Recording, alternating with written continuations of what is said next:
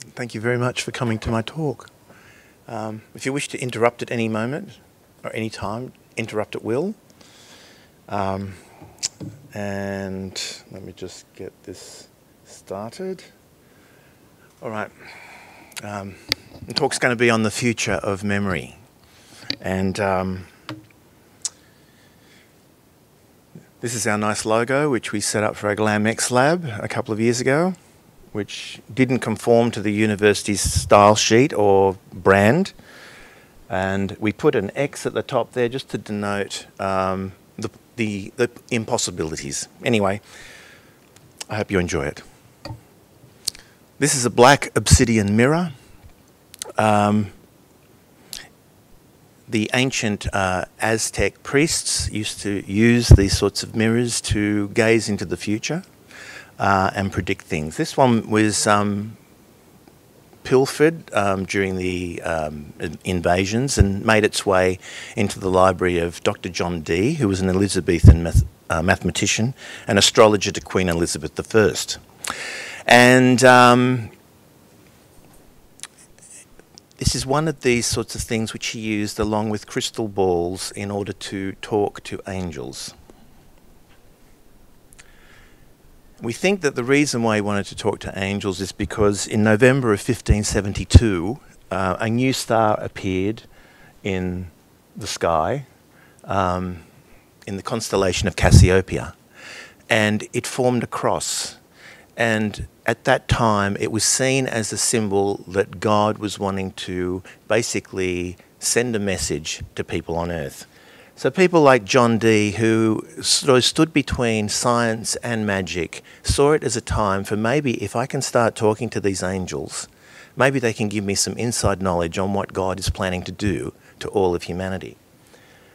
This is, I don't know if you can see it very clearly, but that's John Dee staring into a crystal ball with his, probably his helper, which was Edward Kelly, to get information from the angels.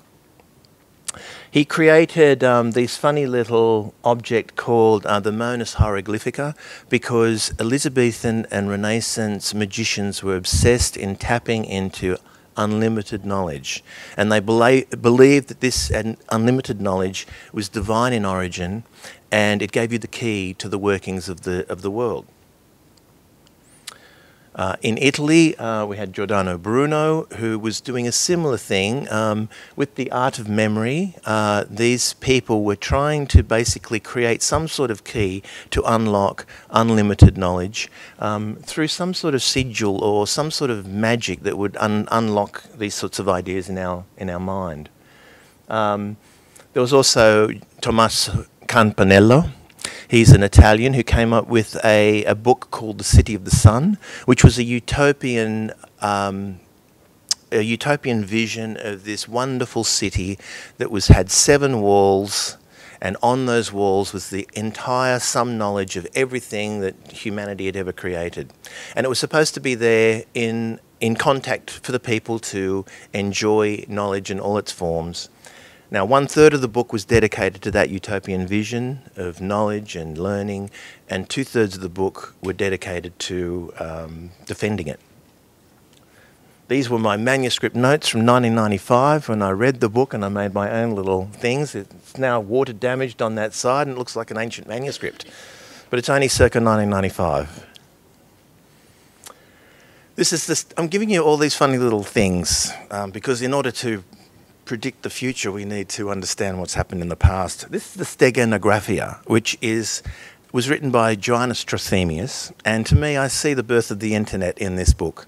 This was a book of cryptography masquerading as a book of demonic magic, and he wanted to send messages across the world, but they didn't have the technologies of today. So the ways that they did it was that they'd send messages to the angels at the moon, and the angels at the moon would communicate the messages to other angels. So they had the wish to do these things. What they didn't have is the scientific infrastructure that we have today in order to do it. But the dreams were there. So I always see these ancient ideas as being ancient dreams of people, right? wanting this sort of access to universal knowledge, universal communications, but not having the scientific gizmos in order to make it occur. The art of memory itself, in terms of the ancient art of memory, was retraced by this woman, Dame Frances Yates, who's probably my favourite academic ever. She wrote this lovely book in 1966, and she retraced the birth of how people used to remember before printing. And it was an interesting sort of ancient idea whereby you had to remember things according to places, locations, and really exciting sort of bizarre things. The more bizarre you encased what you wanted to remember, the more you remembered it. And this is how people used to remember things before writing had been invented. This same sort of idea has come recently in a book by Lynn Kelly called The Memory Code, which sort of applies some of these ideas on an Aboriginal level. So the Aborigines were doing the same sort of thing in terms of their landscape that is outlined in that book by Dame Frances Yates. There's a beautiful passage in that book which I've got to read. It's about the god Thoth going to the king of Egypt and letting him know about his wonderful invention of letters. And he said, "This invention, O king," said Thoth, "will make the Egyptians wiser and will improve their memories, for it is an elixir of memory and wisdom that I have discovered." But Thamus replied, that's the king of Egypt, "Most ingenious Thoth, one man has the ability to beget arts, but the ability to judge of their usefulness or harmfulness to the users belongs to another. And now you, who are the father of letters, have been led by your affection to ascribe to them a power the opposite of that which they really possess. For this invention will produce forgetfulness in the minds of those who learn to use it, because they will not practice their memory. Their trust in writing, produced by external characters which are not part of themselves, will discourage the use of their own memory within them.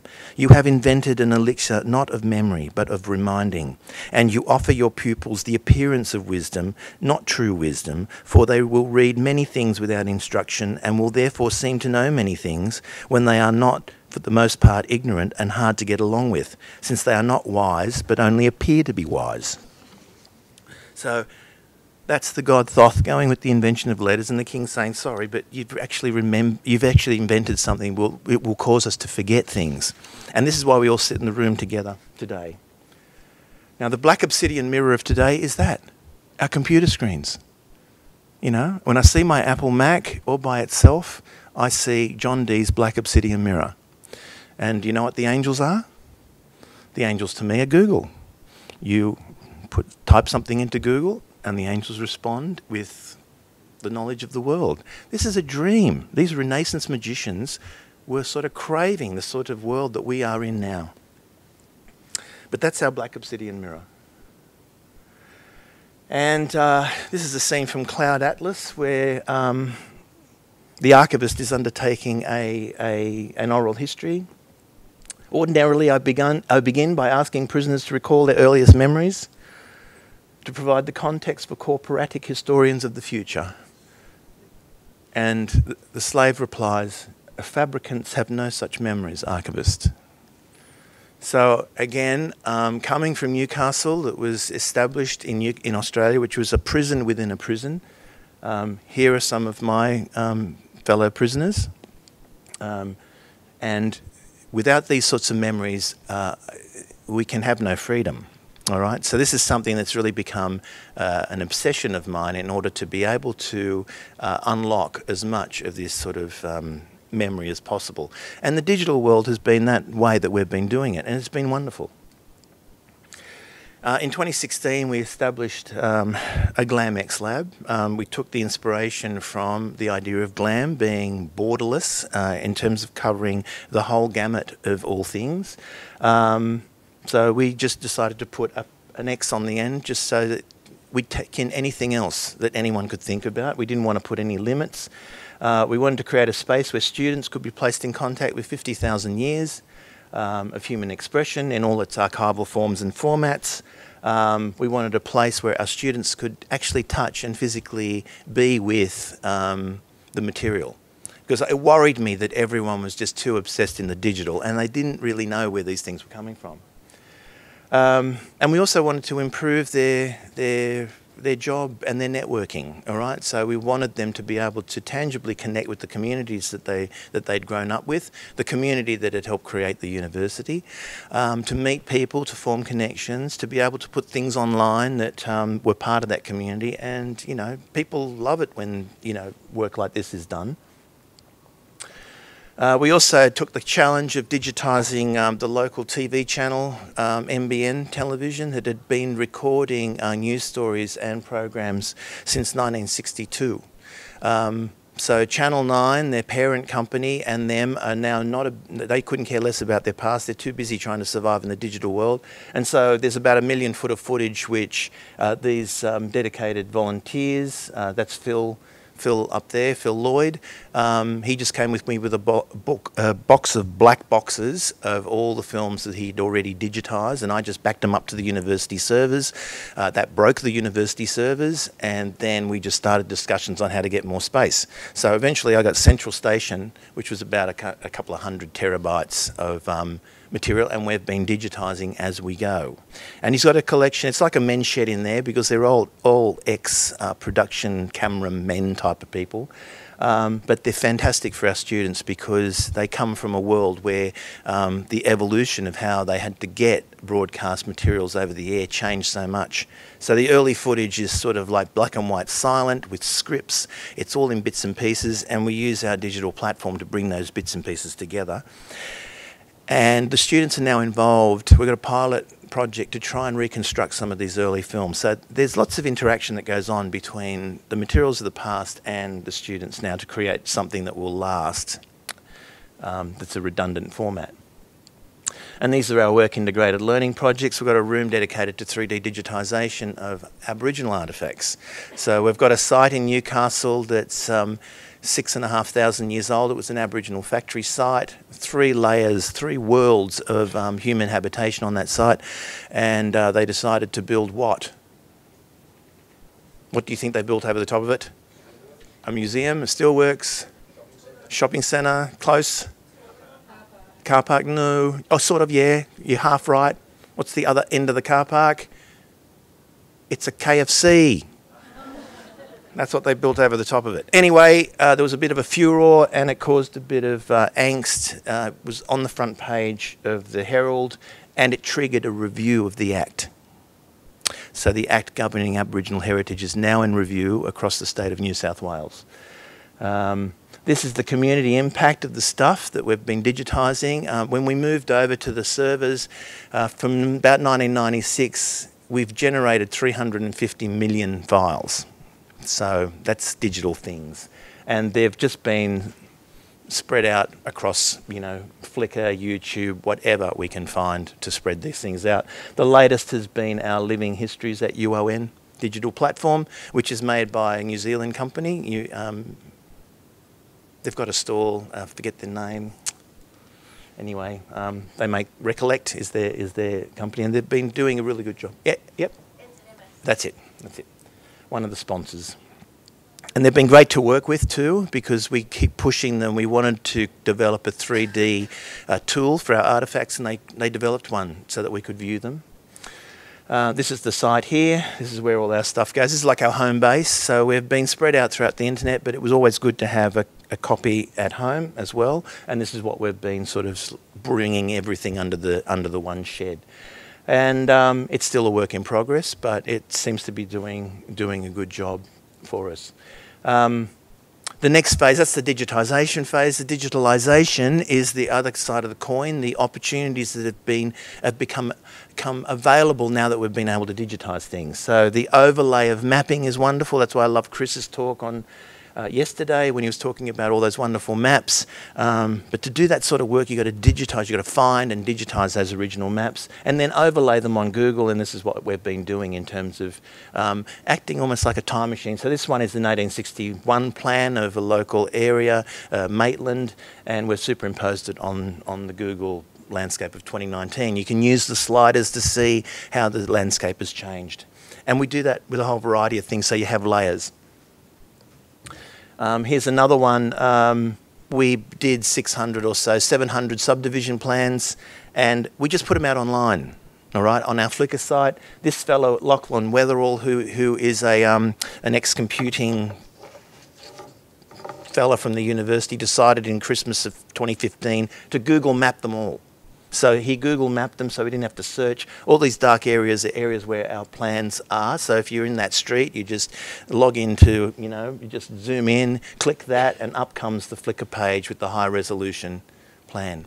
So when we were talking yesterday about what to do next at one of those sessions, this is the sort of stuff I see as next. It's seeing what the community does with the material and how it brings meaning in their own areas and makes it easier to find. These are other things, photographs, having photographs associated with the landscapes that they were created in. So these are 1890s images on the 1890s landscape of Newcastle. So it helps to connect different types of material to the landscape.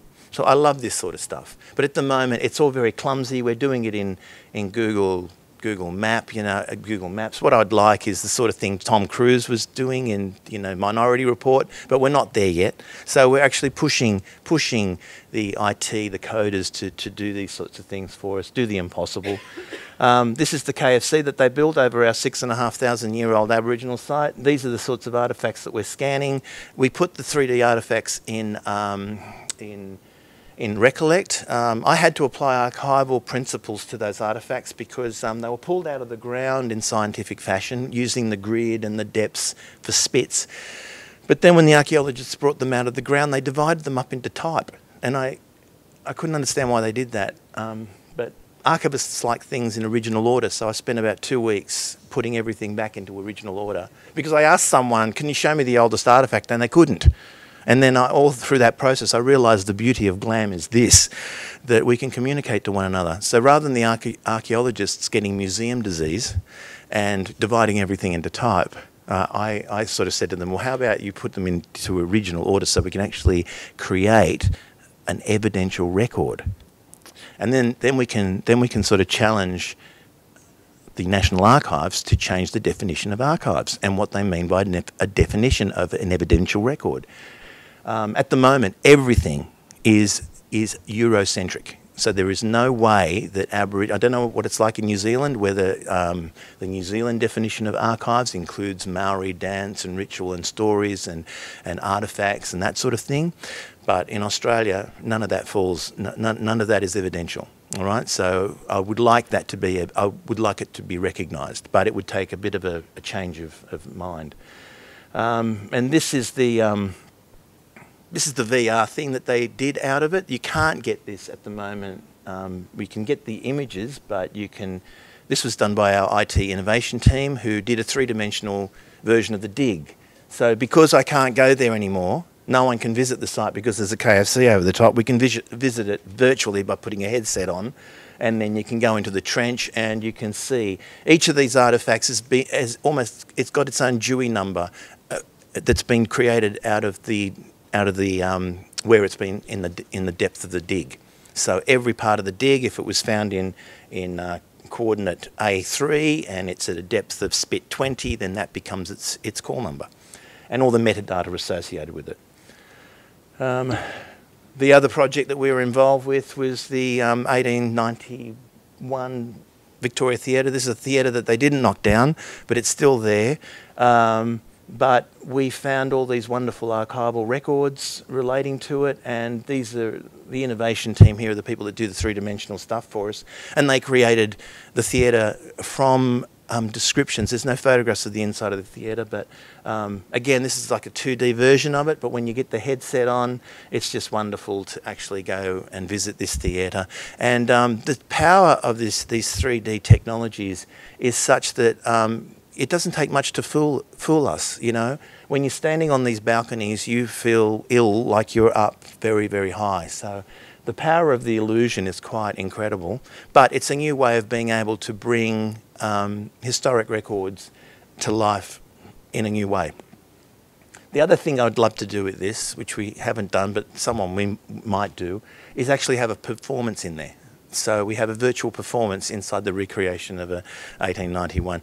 I mean, these are the sorts of things that can be done if we understand that the sort of material we're generating is not just a finish with us. It goes out into the community, and then the communities get to work with the material. But to do it, they've got to get access to the high resolution scans. The other thing about this stuff is that this material, 30 years of these records were sitting in some guy's garage. And I found a footnote dedicated to him that was from 1988, but we were still able to track him down in 2017.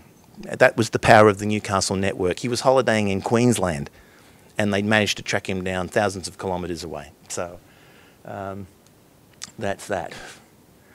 All right, so then we get to the digital age that we're in. And there was a wonderful show called The End of Memory, which came out last year, which had some pretty shocking stats about what we're actually creating. So I said for a regional place like Newcastle, we created 350 million digital things.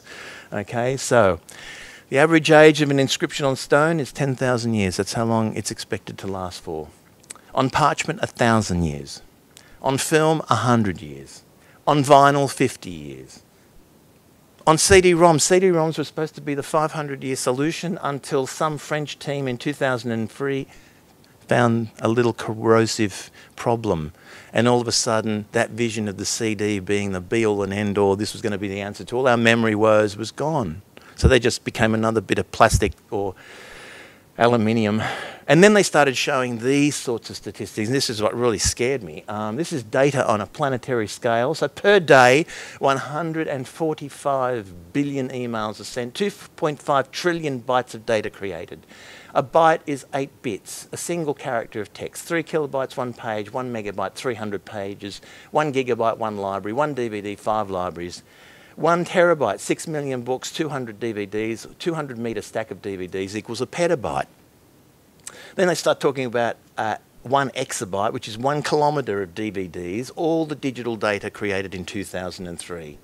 And then they describe a stack of DVDs from the Earth to the Moon, which is 1.8 zettabytes, which was all the data was created in 2011. And then 1 yottabyte, which they said was a stack of DVDs from the Sun to Mars, which is all the data to 2016. 5. Oh my God. So Alan Watts to the IBM engineers said these lines. If I'm going to make a big pitch, is that we've run into a cultural situation where we've confused the symbol with the physical reality, the money with the wealth, and the menu with the dinner, and we're starving on eating menus. So the moral of the story is don't confuse the menu with the meal.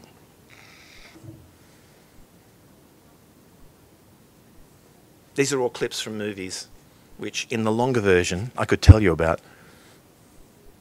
GLAMtopia, this is what I think we should be moving towards. Future of memory to me is sharing. The only things that have survived from the ancient world in their complete form are the complete works of Plato and the Bible. The only reason they did it was because everybody shared. And don't place anything on the internet that you wouldn't want anyone else to steal. I had a dream in 1992 of a vision of heaven, and the vision of heaven was this dark, polished crater. I only saw it for a glimpse, but it was this dark, polished crater. That was heaven. And I asked some Americans who interpreted dreams what they thought of it. They said this is almost like this crater is polished by 1 billion souls. So all our lives, they just cascade into this thing like meteorites, and they polish that crater just little bit by little. Then there's this beautiful, beautiful illusion in one of Plato's works, Alcibiades 1, where he's talking about the metaphor of the soul. And the soul is, again, is something, you know how you see the eyes are the mirrors of the soul? And he's asking about the idea of looking into another's eyes. And I just wanted to connect those three ideas for you. The dark obsidian mirror that John Dee wanted to know the future and divine the future, that the Aztec priests used. My dream of this gigantic polished crater, black polished crater, and the pupil of the eye. So maybe in answer to Deb's question this morning of how do we get outside of our own heads, maybe we just have to look into one another's eyes.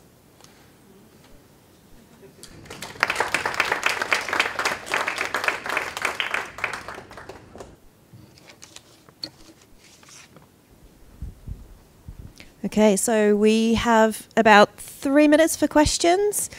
Please do speak into the mic for accessibility reasons, and it will come up on the video.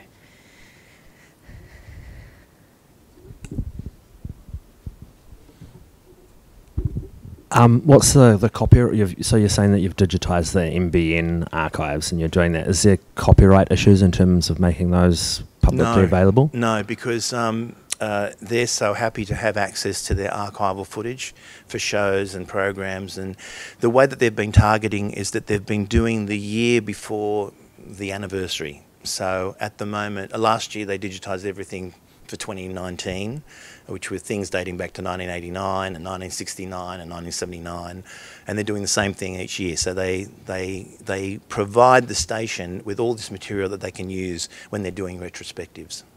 So there's no copyright. Anyway, I strangled the person down to the ground who was the head of marketing at Nine, because 3 of the metadata sides of these things were sponsored by a Stockton pensioner who's our benefactor, and she's 94. And I said to her, we locked everything down waiting for Channel 9 to give us the okay to release it all, because I wanted it all free.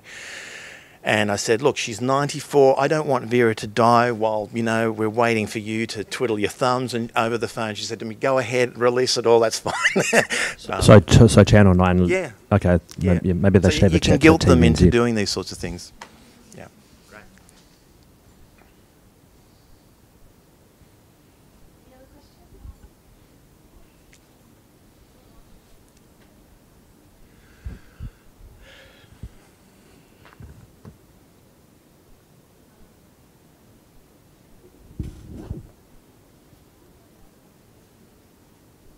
I'm a teacher, so, you know, you've got to wait a little while just to make sure. Okay, cool. Well, thank you, everybody. Please join me again in thanking Gionni.